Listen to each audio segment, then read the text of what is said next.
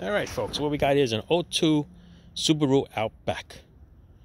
Customer went to the store and it didn't start, but the battery was changed not too long ago. Okay, 11/22. Right now it's 2/23. Couple months. All right, battery shouldn't be dead.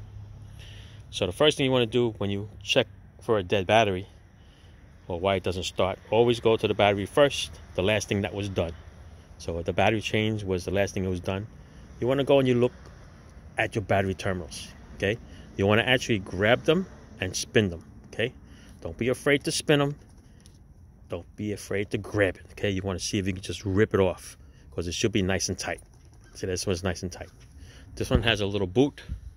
You take this boot off, same thing. You want to grab it and see if it's loose. But look at this. See that? You can spin it right off. Okay, and it looks like it wasn't even tight because there's no marks on the terminal. So I don't even know if they even did it. They weren't paying attention, or they just broke it then. But look what broke. See this little clamp here? This clamp broke off of here, but it should still tighten up even with this broken piece. But either way, looks like it was never even done. Okay, remember, when you bring it to the shop, sometimes they paid by the hour. They don't have time for any BS and stuff like that, you know what I mean?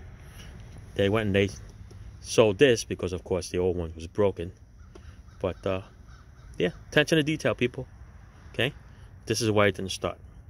So the customer grabbed this, gave it a little wiggle, and then it started, and he was able to drive it here.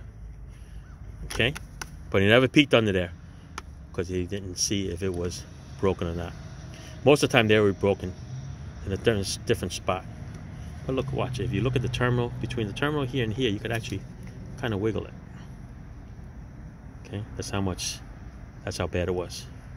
All right, so without a bad connection, without that being nice and tight, your alternator is not going to charge your battery because it's not making a good connection. Everything has to be nice and tight. Your negative cable and your positive cable.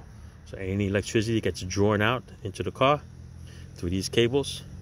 It runs the computer, it runs your AC, your headlights, your heat, everything.